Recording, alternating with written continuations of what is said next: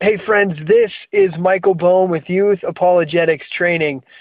For the last few days we've been talking about the ancient astronaut theory, and today we're going to keep going on that series.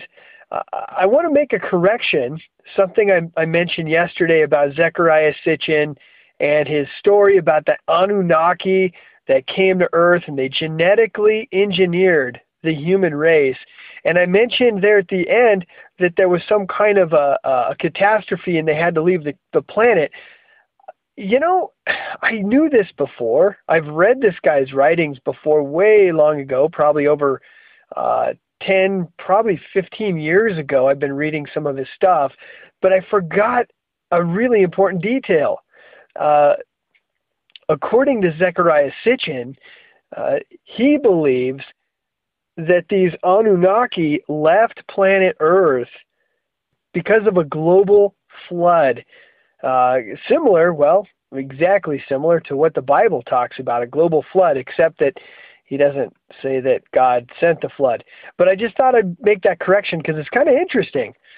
Anyway, today we're going to talk about ancient artifacts, artwork, cave paintings, statues, stuff that ancient astronaut proponents believe is good evidence that aliens have visited this planet before and quite possibly created life here. So with that, let's go ahead and jump right in. There's another guy, Robert Temple, and just in short, he contends that there is a preserved account of an extraterrestrial visitation about 5,000 years ago to the Dogon people of northwestern Mali. I don't know if you pronounce that Dogon people or I don't know. But anyway, so he's got his own theory about visitations from ancient astronauts. You have Richard Hoagland. I mentioned him earlier. And guys, as far as my encounters with this movement, for the most part, Richard Hoagland is the guy that I have listened to the most by far. And this guy believes that there were civilizations that have existed on the moon, Mars, some of the moons of Jupiter and Saturn, and he teaches or believes that NASA has been involved in this huge cover-up to make sure that everybody doesn't realize that there are aliens out there in outer space. In fact, he has, in one of his videos I watched where he talked about this supposed city on Mars he calls it Cydonia. And it is a little interesting. I will at least tell you a little bit about it. During one of the satellite passes over Mars, a bunch of pictures were snapped of an area that does appear to have some structures on Mars. Have you guys ever heard of this face? I've seen all kinds of pictures of it. And it's kind of a garbled, weird-looking face. But Richard Hoagland does this little trick on his videos where he'll hold a mirror up to one side of the face. You know what I'm saying? So that if you were to hold a mirror right at the middle of the face so that it projects the one side of the face over to the other side. So you get a full face, okay? But that full face is only represented by half the actual face on Mars. You get a human face. But then if you flip that mirror over and do a mirror image of the other side of the face, you get a lion's face. Okay, when you see it in the video, unless you're smoking something, you're looking at it and you're thinking, okay, that's a stretch. That's a stretch, Richard. But nonetheless, that's what he's done.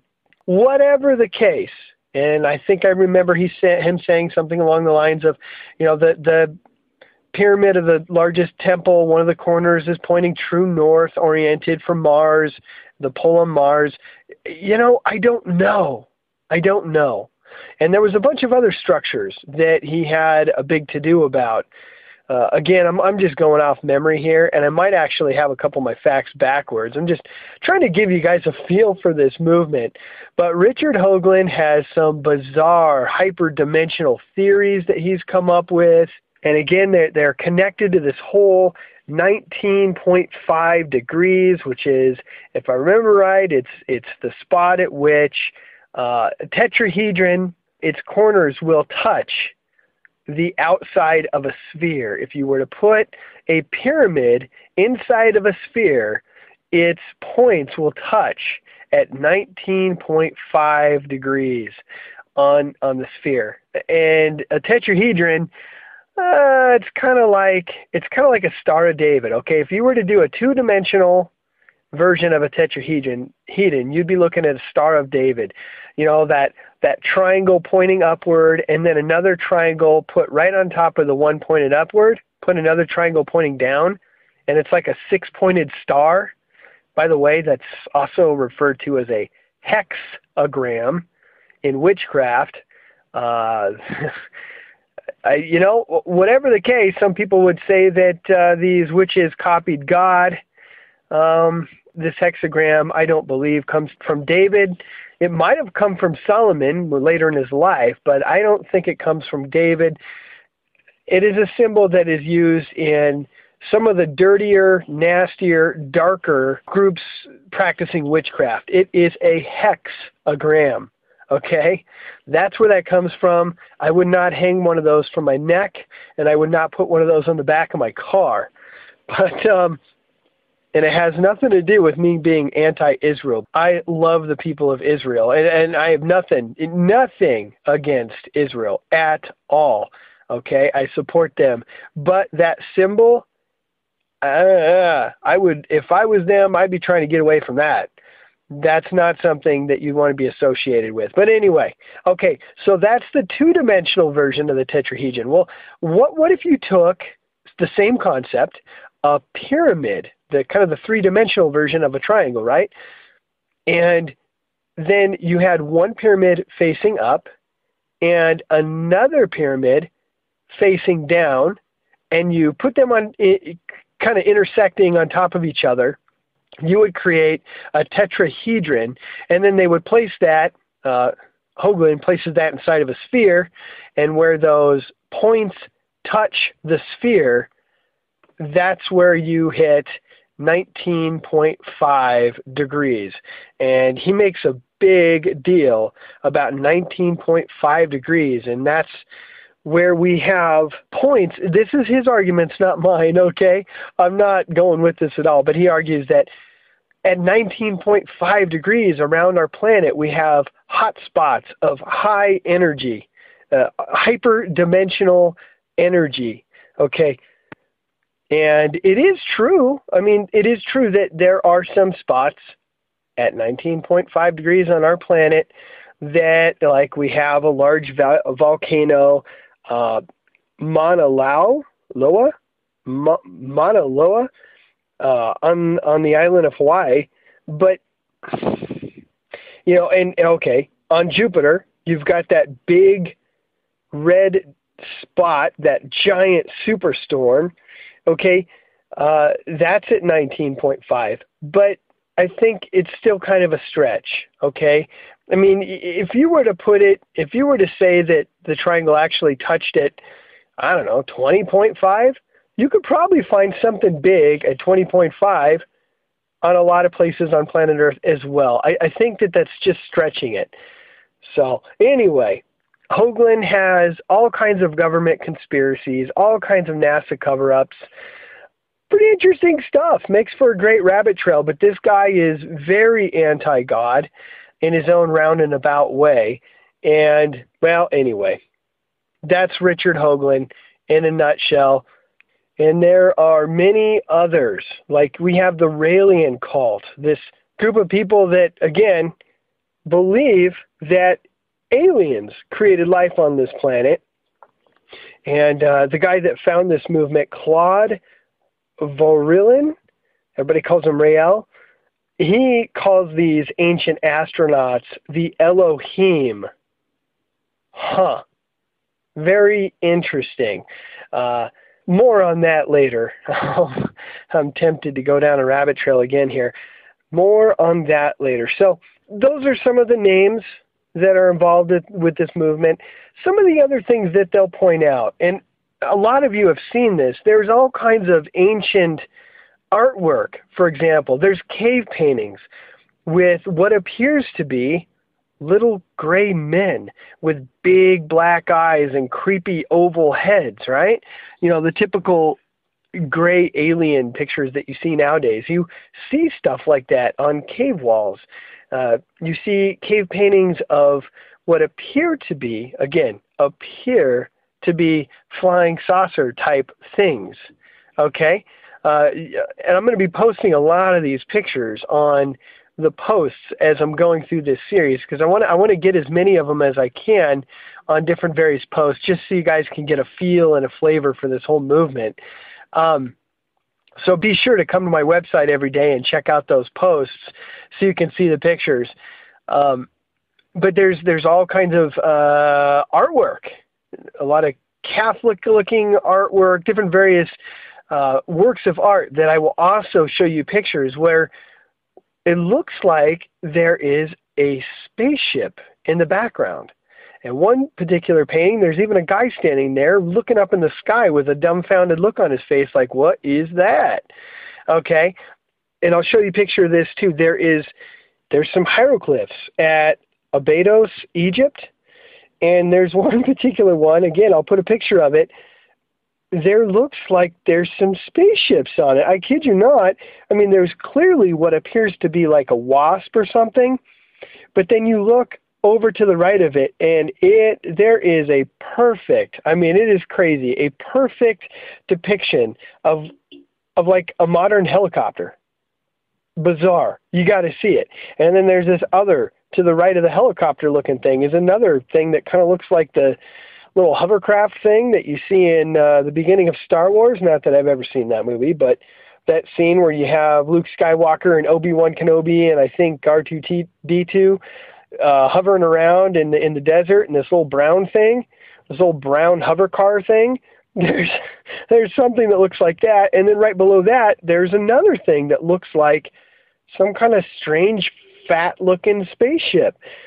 So you can't deny that. There is some very interesting likenesses there. Again, that's just appearances, okay? That doesn't mean that's what you're actually seeing. We have a figurine from Japan that is called the Dogu figurine, and kind of looks really weird, but some people think that it looks like, or they at least think it looks like what an ancient astronaut might have looked like. Kind of has the look of maybe wearing a spacesuit of some kind with a helmet, big buggy eyes. And really, this stuff goes on and on and on. There's all kinds of weird paintings and statues.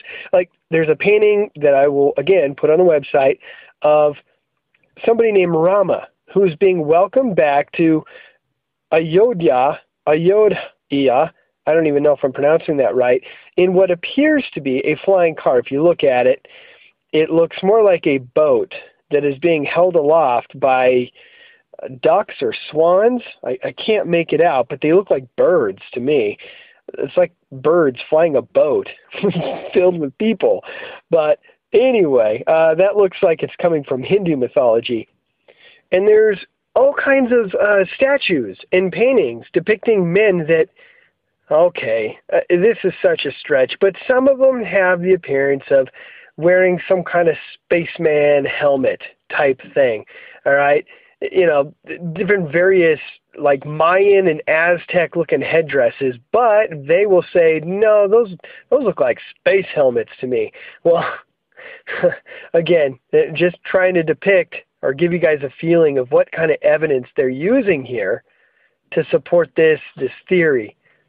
And then we've got these weird, creepy, elongated skulls that have been dug up in Peru near the Nazca lines. All right, creepy looking things, and it kind of depicts, eerily enough, what you might expect, you know, these gray aliens that you always hear about and the pictures people draw. It depicts what almost looks like a gray's skull.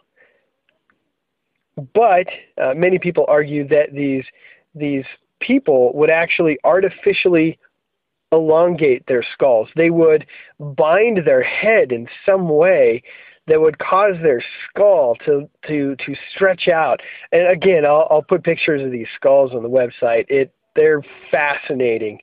You got to see them. But in fact, in Brian Godawa's fictional series, he's got a couple books out now. I've only read half of one of them, called Noah Primeval. If you want a really wild sci-fi Christian weird book, take you on a trip, that's for sure, of a pre-flood world coming from the mind of Brian Godawa. He does have a group of people who are trying to emulate these fallen angels by making their skulls look like them. Very interesting. A fun book, by the way. Okay, and guys, I don't want to bore you. A person could go for hours talking about these artifacts, various statues, artwork, painting, stuff like that. You could just go on and on and on. You can search the internet, look at this stuff. You can also look at my website. I'm going to post different pictures of this stuff. Tomorrow, we're going to start looking at a different perspective. And friends, we will don our tinfoil hats. I'm going to tell you right now, I do not necessarily agree with the conclusions of these Christians. We're going to be looking at some Christian perspectives on the alien thing, okay? Who are these aliens, if they're even real at all? Well, I've already mentioned before, there are Christians that believe that some of these sightings are actually fallen angels impersonating these beings from outer space. And so we're going to talk about that. Like I said before, that really, I don't think is too far out of the question when you start looking at the fact that God said that Satan and his ministers would appear as ministers of light.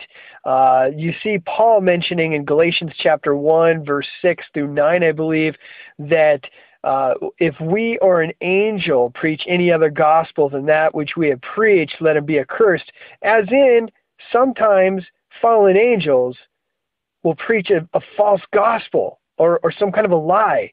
We have Muhammad saying that the angel Gabriel came to him and gave him the Quran. We have Joseph Smith saying that the angel Moroni came to him and gave him basically the Book of Mormon at a different time. But anyway, we have all these different channelers claiming contact with different beings.